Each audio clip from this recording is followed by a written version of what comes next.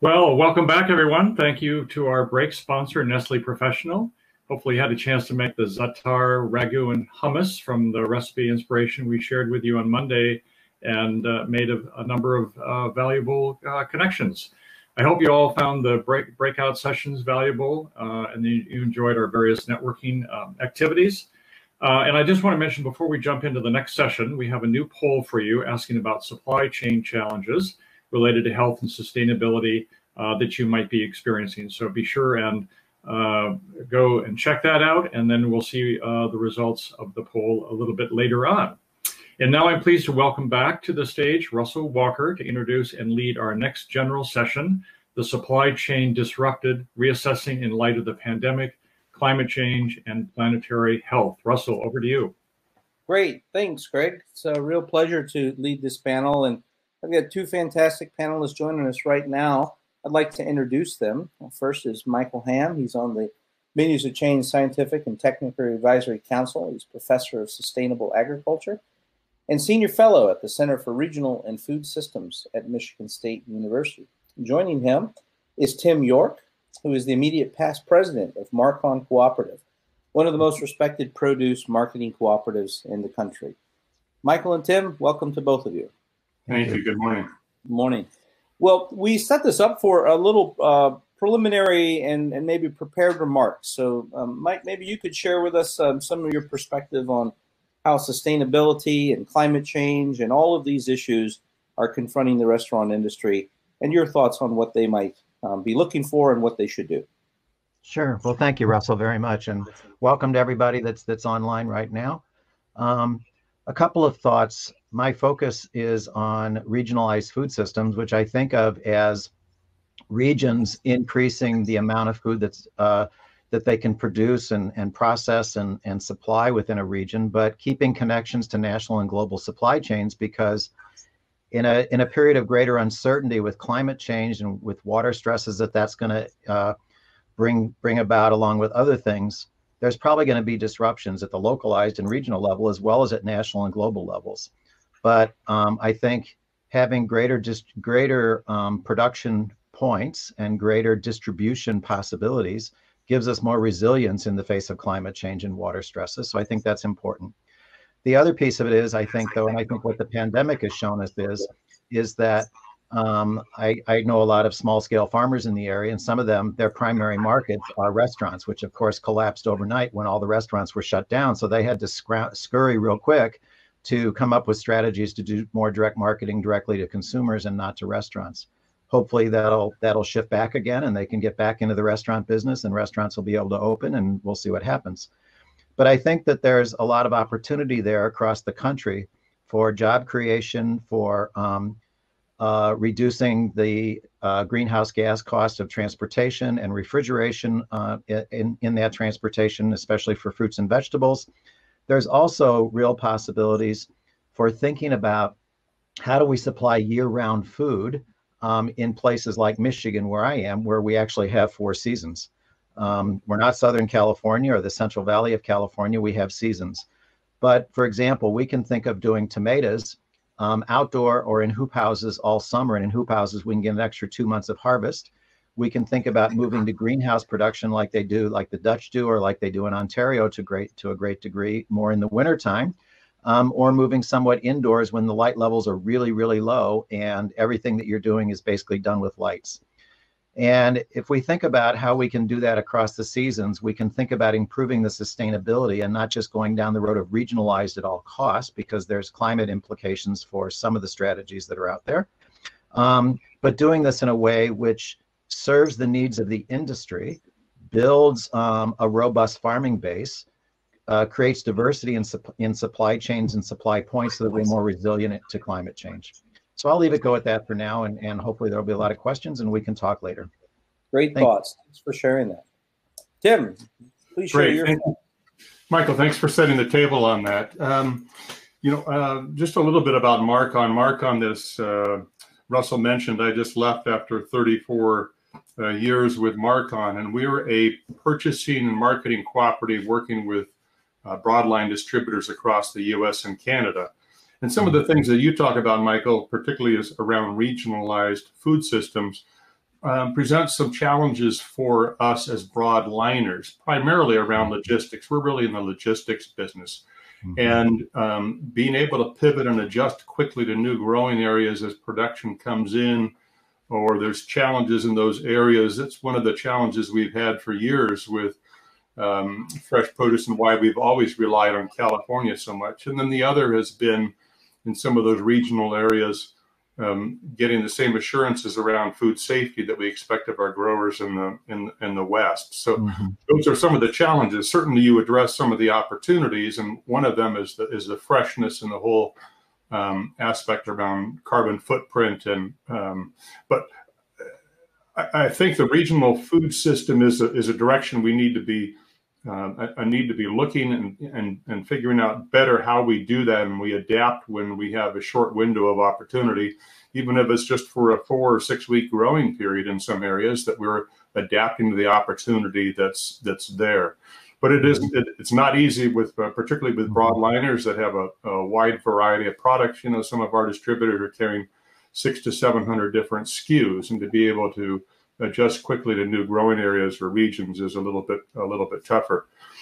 I've been involved around sustainability since 2008, actually working with a group of people on a project called the Stewardship Index for Specialty Crops, developing metrics around sustainability, not telling people how to define sustainability, but simply providing some common yardsticks, and that work continues.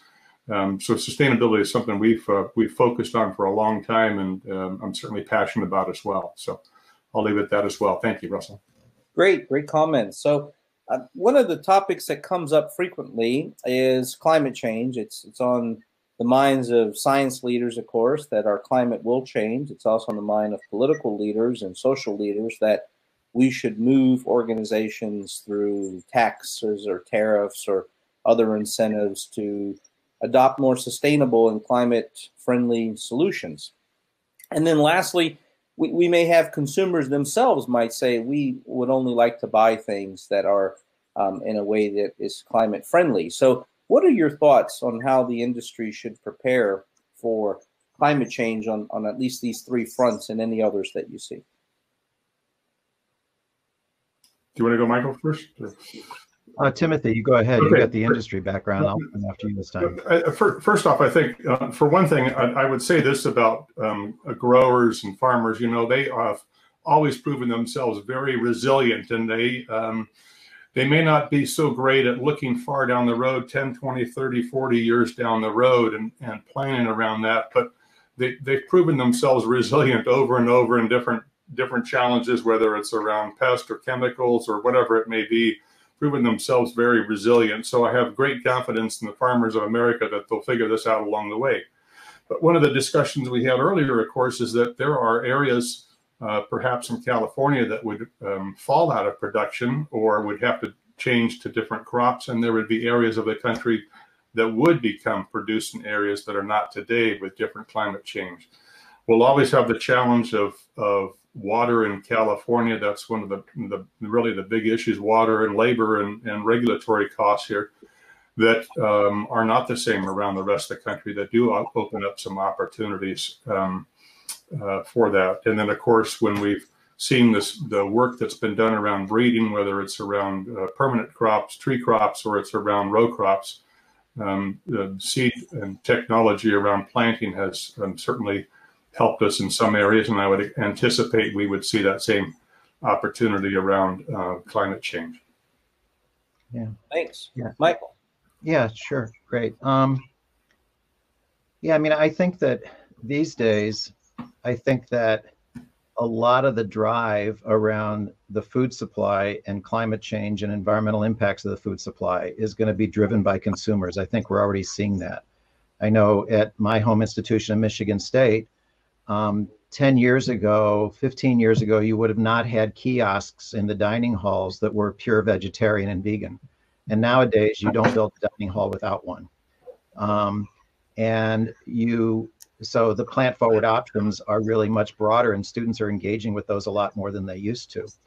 The other side of that is I think the industry has an opportunity. I think that a lot of the industry now, I'm working with one company that's not involved in fruits and vegetables, but with other things, and they're looking at how can they be a leader? How can they create metrics for themselves to look across their supply chain for all the different ingredients that go into their products? And how can they think about reducing their carbon footprint or reducing the irrigation water usage and things like that? So I think that the pieces of the industry that are smart are going to be those that look at this proactively and think about how to do it and look at it as a business opportunity and not as a business cost. Number two that I would say is that we did a study, actually an undergrad with me a number of years ago at MSU, looking at the carbon footprint of getting lettuce in Michigan from Michigan hoop houses in January versus shipping it from California.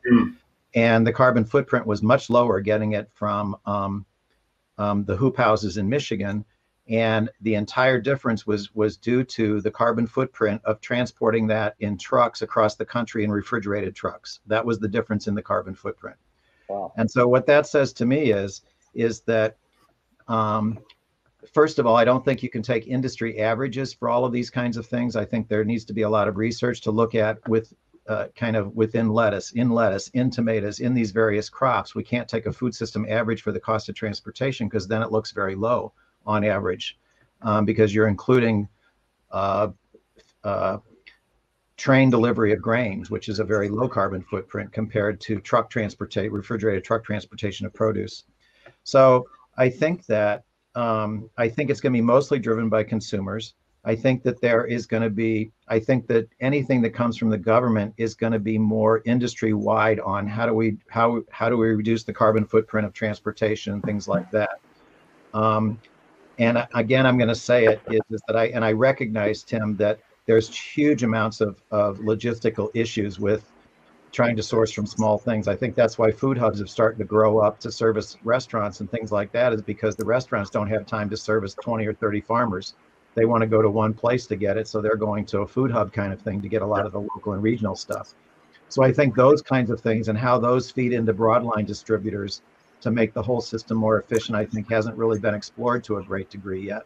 So I think there's a lot of opportunities there, but I think that the carbon footprint and climate change and water usage are going to be major issues that are going to be largely driven by consumers. I'll stop there. Fantastic. I see Kathy's in now.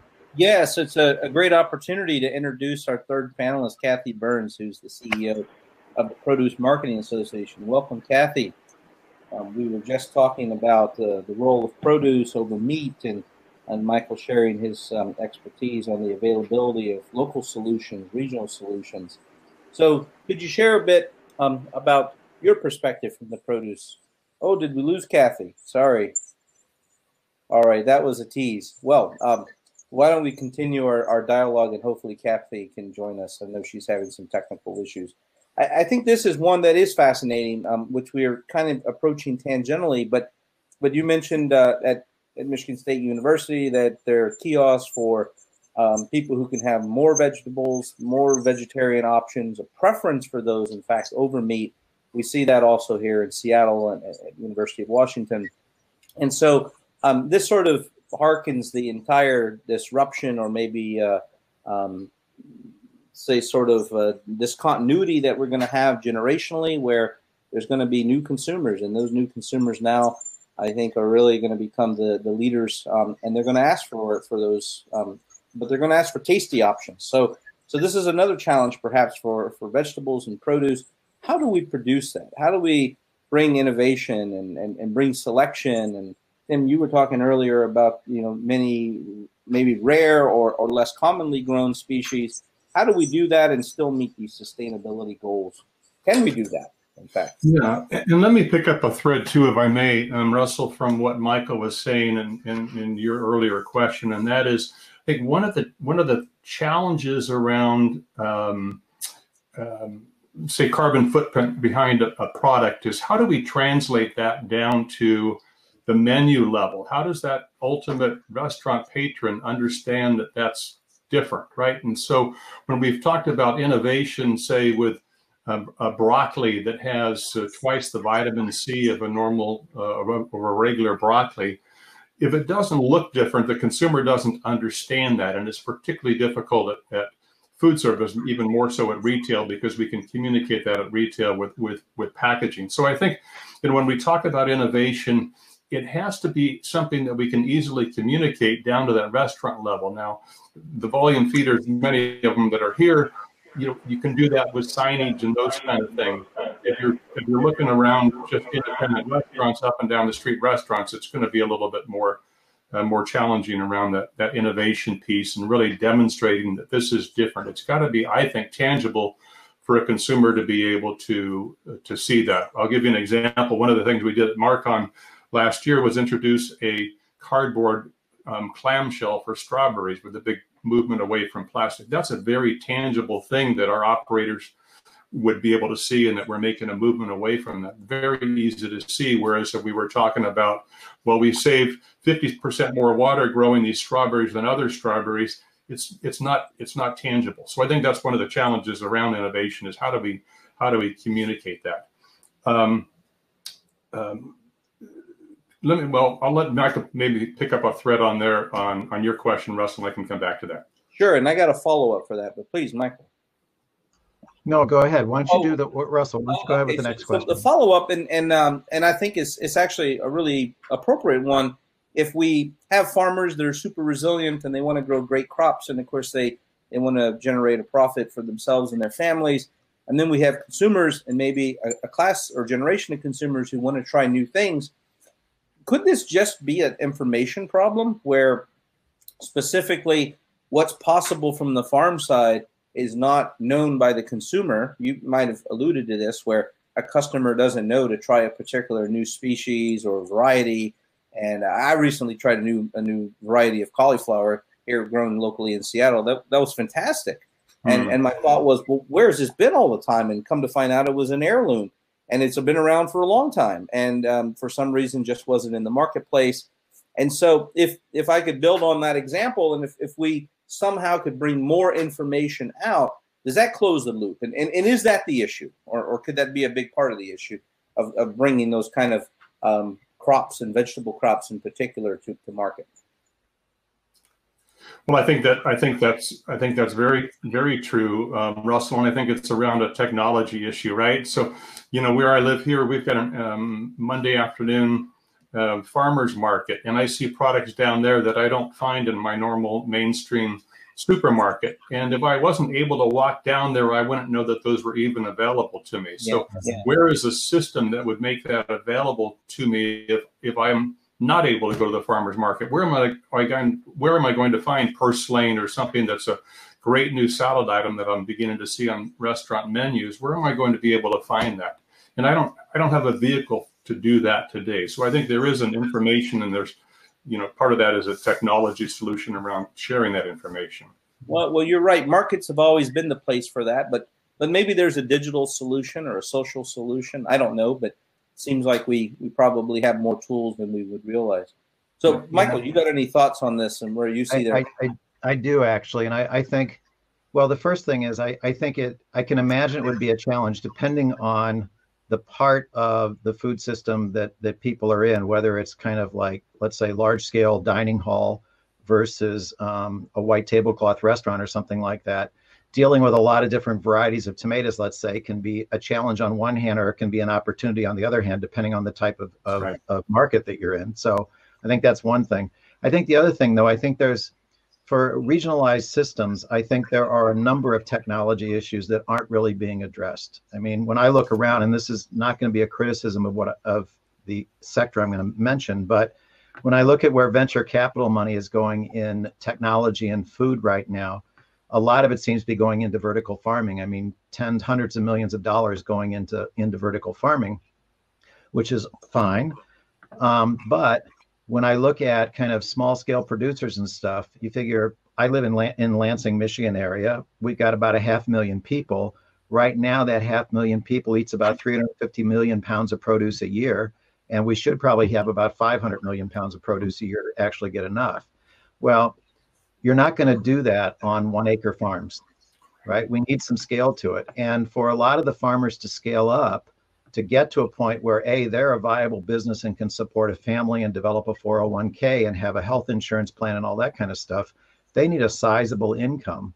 And they can't keep increasing labor for several reasons to do that, which means they need technology for harvesting. They need technology for planting. They need technology for weeding. They need technology for decision making. So AI and robotics become very important there, and appropriate mechanization. But it has to be at a scale and a price point that's useful for somebody who's doing 10, 20, 30, 50 acres of fruits or vegetables, not somebody that's doing 500 acres or 1,000. And so I think that's another piece of the technology challenge. There's kind of all the information transfer and information technology. And then there's the production and post-harvest management technology for these kinds of scales that keep that produce, A, coming in large enough quantities, and B, maintaining the post-harvest handling of it so that it's really fresh and you get the advantage of the fact that it's picked close to home and it's picked only a couple days ago. So I'll let it go at that. We got a couple of questions coming from the audience that really build on this. So it seems we've had different waves of menu and health recommendations, and they move us closer to something like a Mediterranean diet, more grains, less meat, and we've heard messages like that. And of course, menus have changed, builds on that with greater specificity. But all of those seem to take us right back to California, to growing water-hungry crops like pistachios and almonds and so many other things that, when measured perhaps with an environmental holisticness, may not be the best choice. Maybe there's something else. And how do we do that? Is that regionality? We might not be able to grow almonds in Michigan, but what is the solution to that, right? If our solution drives us to crops that do have these demands and they're healthy for our bodies, how do we make them healthy for the planet as well? Yeah, that's probably, that may be question number one, because what you're talking about is how do we shift dietary preference? Yes. How do we move people to want to consume a dietary pattern that is more environmentally sustainable? And I think the kind of trite answer is more education, because I think most people don't know that the almonds are so water intensive, and it's all mined water. It's not rainwater. And so I think that, again, I think part of that is education. I think part of that is having tasty alternatives that still meet the dietary preferences, because a lot of the almond consumption is based on people moving away from meat. Yes. And not consuming as much meat. So, so does that mean that things like oat milk become the dominant factor as opposed to something like almond milk? I don't know the answer to that. Again, it's going to be education. It's going to be dietary pattern preferencing.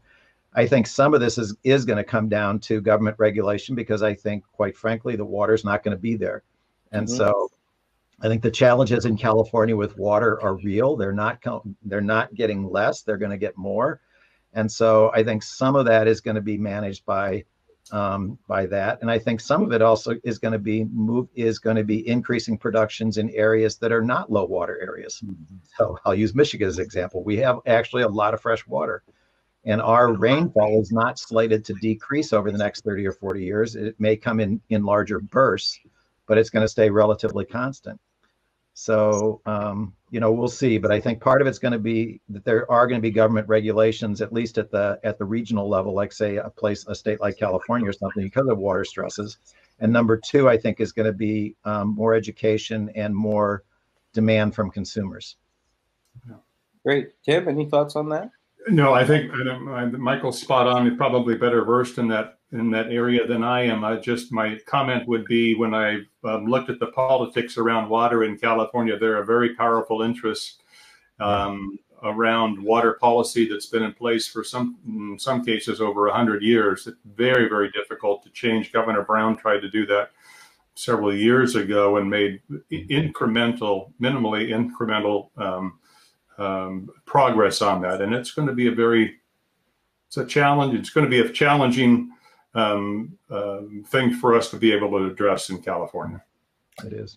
Yeah, and there will be more people needing that water just from population use, and climatic models suggest less snowfall in the Sierra Nevada, so less mountain-fed rivers, and we've seen those challenges.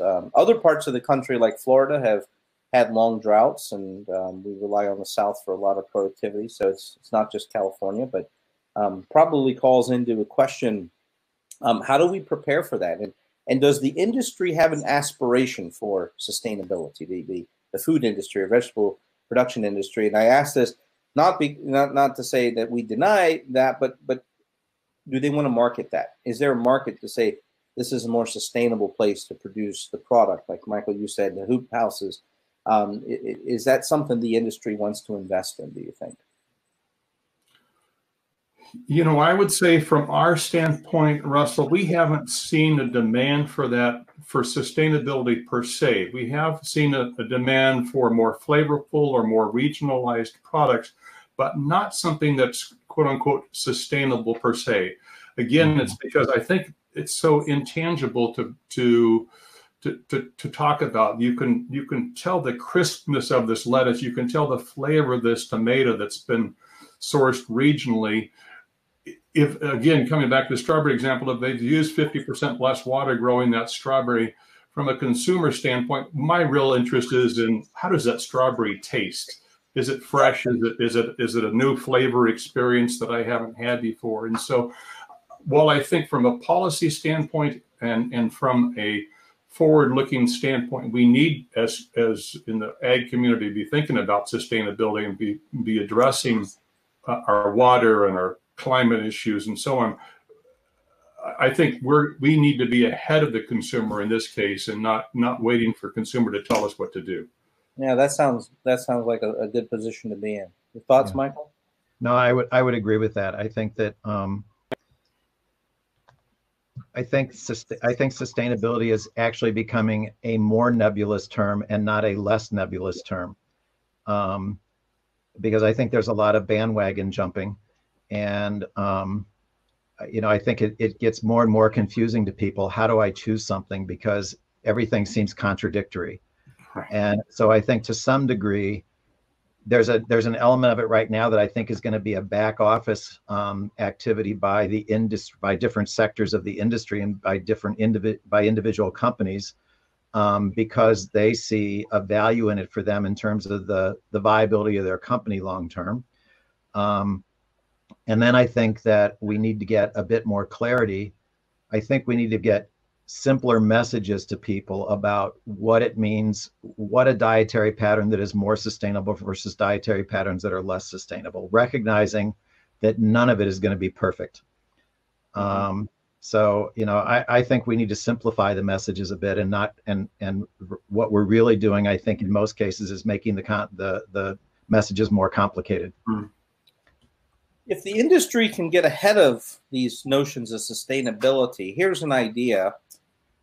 We invoked a lot of the climate change and water issues in California, but let's be honest, California is still a superior place to grow many things that we need. And maybe that resource, if it could be done this way, could be managed with a different optimization to say, we will grow those things in California that are so uniquely available only from there and great for our bodies, in a spirit to minimize the environmental cost, but then move other things out of California, maybe dairy, maybe meat production, to other places. Maybe that would be in Michigan or right here in Seattle or Washington area, right? So that would require an enormous amount of organization, many different parties with different interests. Do you think something like that's possible? You know, and if so, how would we get started? Where would that leadership come from? Yeah, I think I'm not sure this is really the answer to that question, Russell, but I think when I look at the work that's gone in for 30 years with the industry support, and particularly PMA and Produce Marketing Association's support behind Produce for Better Health organization, trying to move people to improve their diet and eating more fresh fruits and vegetables, or fruits and vegetables more broadly. You know, we haven't moved the dial, you know, maybe incrementally, maybe from 3.1 to 3.2 servings or something, but it's very incremental change in the 30 years of work when we've tried to educate consumers and encourage consumption because it's better for our bodies. And it's really what we've seen when we talk about COVID and the impact. We have seen clearly the impact of poor diet, poor health on certain communities where COVID is much more impactful on those communities. You know, it's a great lesson for us right now in the pandemic that we have dietary issues we need to be addressing, and we haven't done that as consumers. So I think while it's aspirational, a lot of the things we're talking about, I think again we've got to be thinking about how do we overall increase our consumption of fruits and vegetables, and from a health standpoint, and then what are those other points of interest, sustainability, flavor, and all those other things that are tangential to that. Right. Yep. Michael?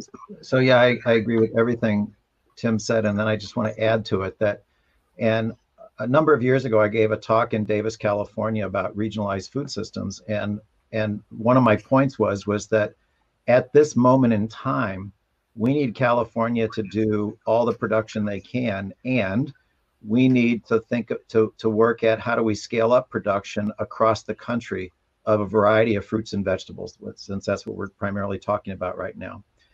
That said, and so because right now, if California wasn't doing what they were doing now, it's not like other parts of the country could suddenly pick up the slack. Mm-hmm. There's not the producers to do that. We may have the number of farms, but the scale at which those farms can produce because of skill, background, capital for mechanization, labor supply, and other kinds of things, I just don't think it would happen. So I think over the next decade, we need a concerted effort to work on increasing the farmer base across the country, and thinking about, and as I mentioned earlier, thinking about the technology needs for that development, as well as land needs, because most of these people are not going to come from farming backgrounds, so they don't have a land base that they can move into automatically. So there's challenges there. So there's a whole lot of issues across the country in terms of developing those next generation of farmers and giving them the time to develop at a point where they can scale to 10, 20, 30, 40 acres if they want to. And those are the ones that I'm really interested in our work is trying to figure out what are the strategies to allow them to succeed over a 5 to 10 year period so they can scale up gradually and not have to do it right away. So I think all of those things are important, but I think it's something that we really need to focus on. If we don't focus on that in the next 10 to 15 years, then I figure I'm afraid it's going to be too late to capture the part of California that can't do what it's doing now 20 years from now, 30 years from now. You do introduce a really important and interesting aspect, which is who's going to do the farming. And I can certainly see it in universities I've been associated with, less people going into agricultural sciences than generations past. And of course, we have a more industrialized, scalable agricultural system, but we don't encourage people necessarily to go in that career path. We hear, get a tech job, work in an urban area, and then the farmers find that their children don't want to do it. And so is there an answer to that? Does it start in universities? Can we elevate the role of producing food? I would say, Russell, one of the things that we've talked about within the produce industry is the people we need in agriculture are different than we needed 10, 15, 20 years ago. We need people that are versed in AI. We need people that are engineers to build the new equipment and robotics, and we need the scientists. You know, you look at something like Aero Farms with the MIT grads that are manipulating or using that data to manipulate the product quality and flavor of the crops they're growing. That's a whole different skill set than the growers that have just grown up and, you know, my dad farmed, so I'm going to farm just like him. The broad range of people that we need within our industry to move us forward is very different. And that's one of the things we need to be communicating about, is the opportunity within ag around technology and other areas of employment.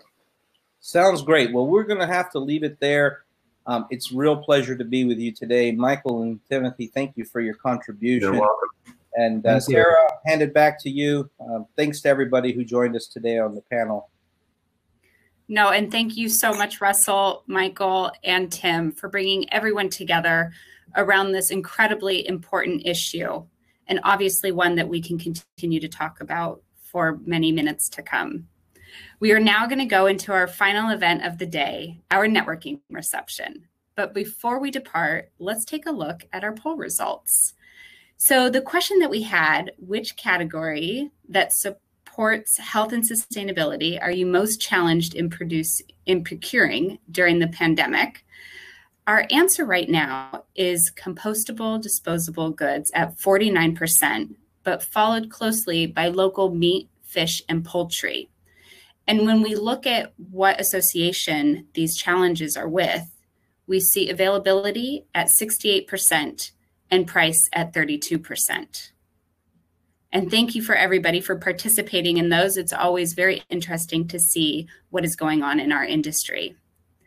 During the reception, we have a range of ways for you to engage with our other attendees through our one-on-one networking and sponsor expo. This week, our networking topic is centered around exploring any interruptions that you may have experienced in purchasing since the pandemic. Don't forget that you are entered in a raffle for each activity you engage in, and if you attend and participate all 6 weeks, you'll have a chance to win free registration and travel to next year's conference, where hopefully we can meet live together. Lastly, we hope that you'll let us know your thoughts and feedback on our virtual series through the evaluation survey, which you can access at this link, which you'll also get via email. Your feedback is incredibly important to us as we continue to iterate our virtual series for future weeks, and as we think about additional programming that we'll be able to use for you. Don't forget to join us next Wednesday for week 4 of this virtual series, when we will virtually take a deeper look at the sources of confusion around red meat and carbohydrates, as well as other significant issues around health and sustainability. You'll find the full schedule at menusofchange.org. Same time, same place next week. And until then, enjoy the reception. Thank you all.